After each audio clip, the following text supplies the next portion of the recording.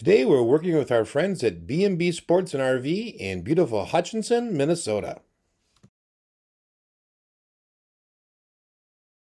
Hi folks, I'm Nate with Two Guys to Ride, and today we are here in Hutchinson, Minnesota, and we're at B&B Sports and RV with Jeremy. Jeremy, hello. Thanks for having us here. Thank you. So tell us, what do we have behind us here? This is a 2022 Crestliner 1750 Fishhawk. This boat has the walk-through windshield and the jump seats in it. Okay, so this comes in, if I remember right, there's sort of 4 configurations that you can order it, basically. Correct. 2 of them are with the walk-through console. Correct. And 2 have just the side. Yep, they can either do a side console or a dual console. The dual console then would be dual bubble windshields, as I call it. The walk-through obviously is full glass. Okay, let's come along here because this guy has a new hull for this year. It does. So let's talk about that. So the APX hull has been out for a couple of years. The APX hull was designed by a young engineer up at Crestliner. His name is Bjorn. He's a great guy. He actually created a area at the bottom of the keel. Okay. And what that APX hull does is it creates lift. It also directs the water directly into the gear case and to the propeller. So what those things do is it helps make the boat more efficient on the water. It also helps create lift and pushing the boat further out of the water. By doing that, you create speed. It creates agility. It also creates stability. Okay, and that's brand new for the 2022s. Yep, on the 1750 Fishhawk. They have not offered the APX on any Fishhawk up until 2022. All right, let's talk about the motors. These come from, I think, a 90 horsepower all the way up to a 150, and that's correct. The max. Yep, max horsepower on a 1750 in the jump seat configuration is 150. This particular engine is 150 Mercury Pro XS. The Pro XS is a small step up from the standard 150. What you get is some cooler decals. They do use an entirely different gear case. That gear case is, some people call it heavy duty. I don't know if I like the word heavy duty. Okay. It's a different gear ratio. The Pro XS engine also has a little bit higher RPM range than the standard engine. Okay. So in the industry, there were engine manufacturers that produced HO or high output engines. Right. Yep. Mercury never had a high output, but they had the Pro XS. So that's what kind of what that is. Yep. All right, so if I was a buyer and I'm gonna do not only some fishing, but also some skiing, would there be a preference? Would you recommend one engine over the other? No. Typically, we have been doing the standard engines just to try to help the customer save a few dollars. Yeah. 150 horsepower is still 150 horsepower. Okay. So what we found in the last couple of years is the industry's changed just a little bit more, and the consumers are asking more for that one step up performance. Okay. There is a little bit more money that goes with it. Sure. But personally, the decal set on the Pro XS is way nicer looking than the standard. I'll give them that. Okay. But it's just decals. There is actually a small bit of performance increase with this engine. Okay. So in the skiing, yeah, it would definitely help you. It would help. Okay. But either one would work fine. Correct. All right. So just talk about some of the features back here. I'm assuming these are drain, higher drain holes here. In the transom, they have drain well or transom well drains on each side of the engine. Below that, then this is where your actual live well intake is. Okay. And typically they'll offer a screen that can thread onto the outside to keep the debris from getting in. Then they have the drain for the live well system, and then this is actually the hull drain. Right. So Crestliner offers them with a cable. That cable allows the plug to stay behind your boat. Minnesota law, you have to remove the plug. You have to have that out. Yep. So. Okay, well that's nice to know. I mean, that way you're not trying to, I know on my boat I've always got to take it out and put it in the glove compartment or somewhere where I'm going to remember it, right? Try not to lose it. Right. And then we did also add the C-Star hydraulic steering system to this. When they get to the higher horsepowers, it's almost a necessity. It does provide some easier steering. It's also safer. It holds the engine in position. the cable systems, as the engine rotates, it can force the engine to turn one direction or the other. Just torque. Yep. And that actually can tear it out of your hands and the steering wheel. With the hydraulic steering, it can't do that. You can't do that. Yep. Okay, but that isn't another option added to this boat. Correct. Yep. Okay, that's good to know. All right, so you got your standard tie downs. You know, boy, I like this when they come down straight on the trailer like this. Yep. I'm used to kind of trying to angle at that. Yep, and the old school ones where they had to go over the back, they didn't actually hold the boat forward or rear, but these are ratcheting tie downs on this boat. This boat actually we ordered with the premium trailer. So the premium trailer got you the metal diamond tread fenders, got you aluminum wheels, spare tire, and then you get the tall guidons on the trailer, which like those. Yeah, and they are adjustable a little bit, a couple inches either way. Correct. It does help you back the trailer in when the boat's off. Also, you can see it. The so the trailer comes with the boat when you buy it here. That's this package is this together. This package is boat, motor, and trailer. Okay. All right. Let's walk around this side here. I do see on this particular configuration, because we were talking earlier about the seats back here. Yep. Tell us about the configurations you can order this in. Okay. So they do offer a Fishhawk SE or Standard Edition version. The Standard Edition does not have the jump seats. Okay. And that Standard Edition can come in a single console or a double. Or the walkthrough. Okay. Then you have the jump boat, which is what we're displaying here today. And then they also offer the flip over bifold rear seat version also. Okay. And I think that is still called a 1750 Fishhawk. This one always got the stigma of 1750 jump seat. Hopefully that makes sense. Oh yeah, and then in addition to that, and we'll climb on board in a little bit and show this, but you get the ski pole mount with this. With the jump seat version, then you do have a ski tow pole that is removable. That has to come out for the cover to go on correctly. But it gets the rope up out of the water, makes it safer for the people you're towing. And all right, and then you do have, of course, step-in ladder. Yep, that is Coast Guard. Okay, it is. Coast Guard regulates that all boats 16 feet, actually 16 feet and larger, have to have a reloading ladder. Okay. Crestliner uses a very high-quality stainless steel ladder. So when the ladder does fold down, you have a bungee that you can remove, and it goes quite a ways into the water. Now, I'm a big guy, okay? Yeah. It's hard to get your feet up when you're swimming. Yep. They use a long enough ladder so that you can get in and out. There. So that's going to be on every 1750. Okay. Yep. This would be then just your plug-in for your lights back here? Yep. Weatherproof cap, and the pole just presses in. Right in there. And of course, you've got your tie-offs right here. Yep. We do the, those are a stainless steel flip-up cleat. That is an option that you can add to the boat. Okay. They do offer it in some packages also. The benefit with the fold-over version is the standards are plastic. They stick up. You can catch your pants or arm or whatever on them. With these, they can fold down and they're smooth. Okay. And then you've got another one up in the front up here. Yes, sir. I do like the real flat edge. Yep, the gunnel. Right here. This is really nice. In the Crestliner, that's one-piece extruded aluminum. So it's very strong. It's where they get a bunch of their strength in their hull from. I do like we're on the side of the graphics. Yep. I really like that. That looks really sharp. Yep, it's not super flashy, but yet it makes the boat look like it's moving. Yeah, and I like this color blue. This is, I don't know what they call that, but true blue. True blue. Oh, that's really nice. And then the top and the bottom are gunmetal gray. Okay, and when you do this, you got step-ups on either side of the bumper. Yep. And then, of course, is this designed for the bumper to be stood on, too, yes, at the top? The fenders on these are very strong. Yep, you can walk on those. Okay, and then coming up front, you've got your spare tire on your trailer. Yep. And then, this is, let's talk about this swing away. Yep, the Shorelander trailers is what Crestliner uses. On this particular design of trailer, they have the swing tongue. So there's a pin that's removed and it can shorten the unit. So if you're looking for garage space or whatever, it does help remove 1.5 feet of length. And that's nice when you have a tight garage. Correct, yep. And then this trailer does have a surge brake system in it also. So the tongue actually slides in. Okay.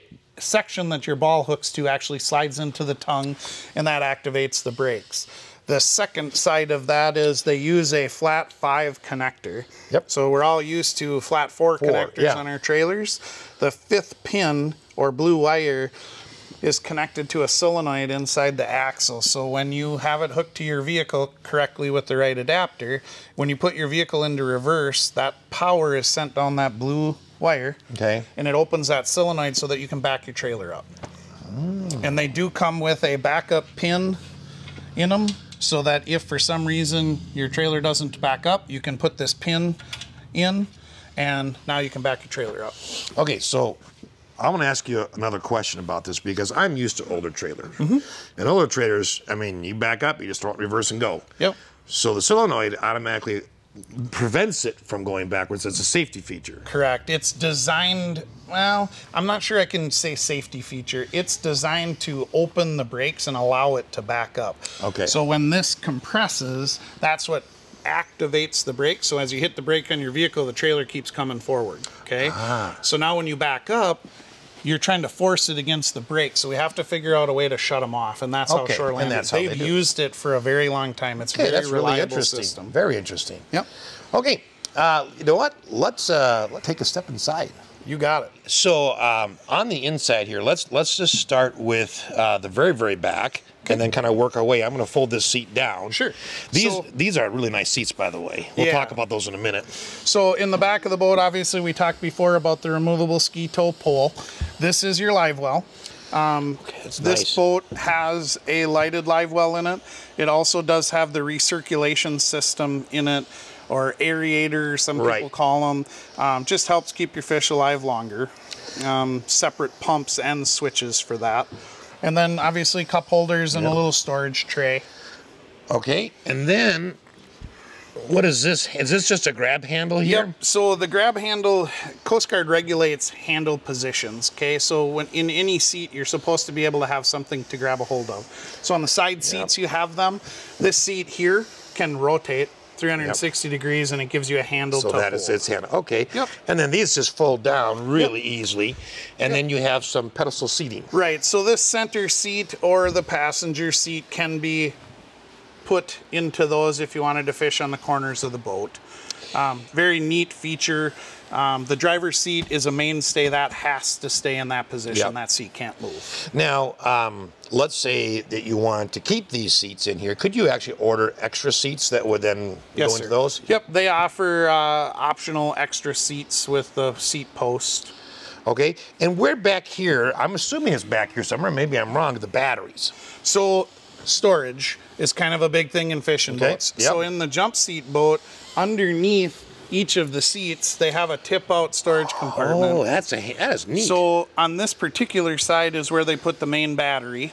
Okay. So for your big engine, this is where your battery sits. There is enough room inside that compartment for a second battery, or a onboard charger for that battery if you want it. Okay. And then on your side over there, they just have it's storage. You know, you can put life jackets and whatever you need inside. And I noticed, of course, you have extra, not only these cup holders, but you have them on the side here as well. Correct. Yep. And they cup holders are a big deal. People like them in all sorts of positions. You can't have too many of them, can you? You're right. You'll even notice on the driver's side, they put 2 down next to the feet of the driver. I mean, right there. The driver has 2 for himself. And then you've got one up. Well, you've got one up in here. Yep, on the console. So three in that area, and you've got an additional one up here, one down here. One in the back. All right, let's talk about this storage area right here. So that storage can be used for multi-purpose tackle. It can also be used for extra rod storage. It does run to the front of the boat, so it's open really inside. Long. Yeah, it's long. So an oar? Yep, that would work too. Right now, there's a fish, the ski poles in here. Yep, and that proves to you the length of that, because those ski tow poles are about almost 5 feet tall. So I mean, it's amazing how far the storage goes. Yep. And then you do have the 2 Velcro straps on the top, so you could do a surface mount for rods. And there is, if you notice in the far corner, it's hard to see. Oh, there's a pass-through. Yep, so if you tie your rod in there, it'll actually fit in along the edge of the boat. Yeah, neat feature. Very nice. Now let's talk about the seats, because these are I think optional seats, aren't they? Yep, well, they make two versions. They have deluxe and they have the pro seat. This is the pro, I believe. Nope, this is actually This is the deluxe. deluxe, okay. Yep, this is the deluxe seat. The deluxe seats are standard in the 1750 Fishhawk. Couple of kind of cool features. We've all been in boats many of times, but typically when you're in the boat, you're in shorts and you sit down for a while, it's hot, and pretty soon your skin is glued to the seat, okay? This jean type feeling material that Crestliner offers in the front, your skin doesn't stick to it. It's kind of a neat deal. Neat. Yeah, they've been using that for a few years. I really like that material. Very thoughtful. So, yep, and then they do fold, they rotate, and then they do have snaps in them. Right, so that you can snap them down if you want. Snap them down for travel. Right. Yep. Talk to us about the flooring that's right here. Okay, so Crestliner offers a couple of options in flooring. You can do vinyl flooring in the cockpit, or they'll offer vinyl flooring throughout the floors and the deck. So you can do pretty much the entire boat. Now in the jump seat version, the deck in the rear is still carpeted. They would be vinyl in the front. Okay. But there's a couple of variations in there. All right. And again, you sell a full line of accessories here, and you are full service. I mean, you will take care of the boat when the customer needs it winterized. Yep. You need any parts or engine oil filter for winterization, spring service, anything. We do all that here. All that here. Over here on the driver's area, okay, so you've got your cup holders, you got your standard, throttle and control. trim, your kill switch. Tell us, run us through these 8 buttons here. So starting on the outside, we have a 12-volt power source. So you could charge a cell phone or something in there if you needed to. Next, you have the horn button. Next is the recirculate for the live well. So the live well has 2 switches. You have an auto and a manual for the live well. Once the live well is at a certain depth, then you can turn the recirculate on. It has a courtesy light switch, so there are lights inside the rod storage and inside of the storage compartments. Live well, excuse me. Okay. And so if you're fishing at night, you can see. The lower portion of that switch is an accessory. So if somebody adds something to the boat, they want to have another switch for it, you can do that. Built right in, okay. Then you have the bilge. That's the water, if you ever get water in the hull of the boat, to help remove the water. And we talked about the live well. Then you have navigation lights. You have a top and a bottom to navigation. Like standard, okay. And then there's a master power switch. Kind of a neat feature with that. Right there, that's nice. A lot of people will forget to shut off something. Right. And if you shut your master power switch off, kills all the power and your batteries are good. Is dead, okay. And then obviously where the ignition switch goes. And then standard gauge sets in Crestliner, they have a speedometer and a fuel gauge combination on the right. And then it's an RPM gauge and a trim gauge on the left. Okay. Oh yeah, there's your trim gauge. Those are nice to have. Yep. All right. The steering wheel is it's a tilt system. It is tilt. Okay. Yep. So you push down on the bottom, and the steering wheel does raise and lower, up and down. Nice in this feature. If you're a standing fisherman, you can still stand next to it. You don't feel like you got to be sitting in the seat to use it. So. Okay, very nice. So where are some spots that you would traditionally mount a fish finder in here? Or dual monitors if they wanted something? Sure. For our driver, Crestliner actually redesigned this dash a couple of years ago and offered this space right next to the steering wheel that you can fit. So we've actually gotten a 10-inch unit inside this cutout area. Good control, you can see it, you can get to it with your hands. We just rigged one the other day. We put another monitor in the back corner because that's where his wife fishes. And she wanted a unit there, so we mounted one in the back corner for her. And a lot of our customers are even mounting them in the front next to their trolling motor so that they have another screen there. So many places you can put them, sky's the limit. Sky's the limit because you guys can put them just about anywhere in a boat. But that's interesting, 10 inches right in there. That's because with those windshields comes that little bit of a limitation. And, right. But that's a big screen, wow. Yep, and they offer mounts so that you can get them up higher, and bring them closer. I'm getting older, my eyes don't work like they used to, so bigger screens, easier to read, easier to see. So this area right over here, this black area. Would that typically be for a radio? Yep. Crestliner offers a radio as an option in some of their models, and in this particular boat, it would have been a radio and 2 speakers. Okay.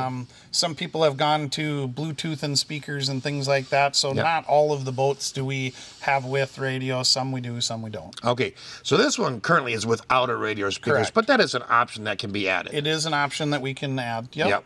All right, so let's talk about a little bit of this. You got even more storage area here. So this is actually one of Crestliner's coolest features.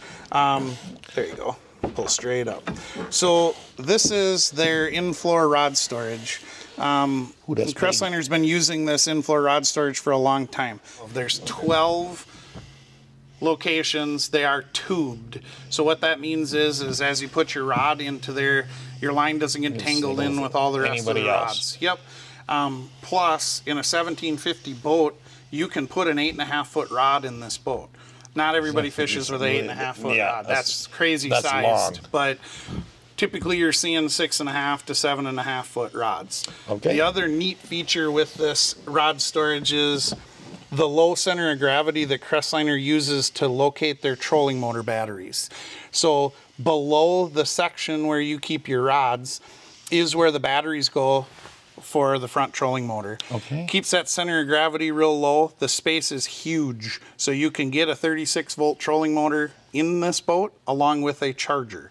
So you can get 3 batteries and a charger inside this compartment. Okay, so let's say you did that and you need to charge the batteries, right? You got your charger's already in there. Yep, so usually what we do is we'd rig a charger for the customer. Yep. That charger then would have a cable that would come out. Typically we mount them underneath so that the customer can pull it out and plug it in when they're at their garage. Which is so nice. The benefit there is that you do not have to take the rods out to access your batteries or your charger. You right. know, Absolutely. Very convenient. Very nice. They did also, on a couple of the models now, have added this rubber bulb bead to it. That helps if you're fishing in rain or heavy water. It helps keep the water out of your fishing rod area. Yep. Very nice. It's nice to be able to lock that, especially if you're tournament fishing, you're parking out in a hotel lot. Correct. You just don't want people stealing your stuff. Almost forgot to mention, but you have another storage area right here. Glove box area. That is very large also. Yeah, boy. It goes all the way to the front. Yeah, okay. It's big. It's huge. Yep. Oh, and here's the fact, here's that screen you were talking about earlier. Yep, for the intake on the live which is nice. Yeah, those are nice to have. Okay, and so as far as the windshield goes, this part is the only part that opens and closes. Correct, and they offer it with this snap on the side, so what you can do is leave it open while you're driving. The snap just helps it from flipping in the wind. Right. And then once it's down, then you have... You do the traditional twist locks. Top and bottom, which is... Yeah, those are nice, otherwise it bounces around. Yep, and they put rubber bumpers and stuff on them so that it's... not banging metal to metal, I see it right there. Yep, that's really nice. Yep. Okay, so let's walk up to the front here. So in the front of the boat, this boat does have a second live well. So that live well switch is operated on the same switch as the rear live well. It's just an alternate location for you to have fish. Okay. Along with that, then we have a large storage area on each side. This one, actually, we ordered this boat with a cover. That's the cover for the boat. But the compartments are huge. That is big. That is really big. Yep. And, of course, you got your pedestal up front if you want to sit if there. You're fishing in the bow. And then we did order this boat with the optional bow cargo nets, which is a nice feature. Nice place to tuck things in. Yeah, especially small parts of your tackle box if you have the little cases and everything. Correct. I also noticed the treads on the it's a rubber material. They glue them to the gunnel. It's a nice place to have traction if you're stepping on and off the boat. Okay. And then next to that is your fuel fill location. How many gallons? That's a good question. I'm guessing this one's like 26 or 27, but I can get you that information. Okay. So, but it's plenty that you can pretty much spend the day on the lake. Yeah, the new motors are so efficient right now. They just don't use a whole lot of fuel unless you're out there pulling a tuber or skier. Right. If you're just putzing around. Okay. Now, right in the very, very front, you've got, of course, the top plug, I believe, would be your navigation lights. Yep, so this is where your bow navigation lights go. These two little small screws are actually connectors for the cover. Cool feature in the walk-through windshield versions, they are a pole-less cover. What that means is we've all had boats in the past that we put the cover on, and we got to climb under the cover and we got to push pole in it. What do you mean in the past, Jeremy? Well, I still do that. Yeah, they do offer those. I'm a big guy, so it's hard for me to get in and out of the boat to do that. With this feature, there are clips that hook into this, and there's pull straps on them, so it actually lifts the cover and allows the water to shed without having to put poles in it. It's a pretty cool feature. That's really sweet. And then just large storage in the front. And then to the left of that, you have your trolling motor plug, and then they do have a trim up and down switch so that you can run the trim. If you happen to be in the front fishing and you want to lift the big motor up so that you can have better steering, better control of the boat. So we talked about the trolling motor earlier. So if someone wanted to buy from here and they want to order a trolling motor, they can do all that right through you. Correct. Yep. We sell all the major brands of trolling motors, and we do mount them all. It really comes down to what the customer wants. If they're a Minn Kota guy, we'll put a Minn Kota on it. If they're a Garmin guy, we'll do that. If they're a Lowrance guy, we'll do that. So you can do pretty much fit anything that they want. Correct. And I mean, trolling motors come in so many configurations as far as the ability to control them. Yep. Some, are you'd be right by them. Some want a pedal that goes back. Some are wireless. Yep. And all the manufacturers are offering handheld wireless remotes for them. In Minn Kota, it's an iPilot. The Garmin Force trolling motor has a remote. So you can run that from anywhere in the boat. Correct. Yep. Couple of them offer both pedal and remote. The benefit to pedal and remote, if I'm fishing in the front and I'm running it by the pedal and I catch a fish, well, I don't want to worry about driving. The guy that's back here can pick the remote up and drive my boat right to where the fish is. Yeah. It's just handy. A couple of neat features. So what is the warranty that comes with a boat? So Crestliner's boat offers actually 2 warranties. The first of the warranty is a lifetime hull guarantee. Okay. So anything that's in the water line is a lifetime guarantee. Everything else, so from tip to tip in the boat, has a 3-year warranty. So seats, gauges, steering wheel, everything. It's all included, and that's just the way Crestliner's been for years. Okay. All right. So Jeremy, if someone was interested in purchasing this exact boat, do we know what price it is? Well, I've only had this boat in the showroom a day and a half, but if you go to our website, bbsportsinc.com, in a couple of days I'll have some pictures of it online, and we can get that price figured out at that point. Okay. Well, Jeremy, thank you so much for spending your time with us today. We certainly appreciate it. What an awesome boat. So again, we are at B&B Sports and RV in Hutchinson, Minnesota. Thanks, Jeremy. Thanks, guys. Thanks for watching.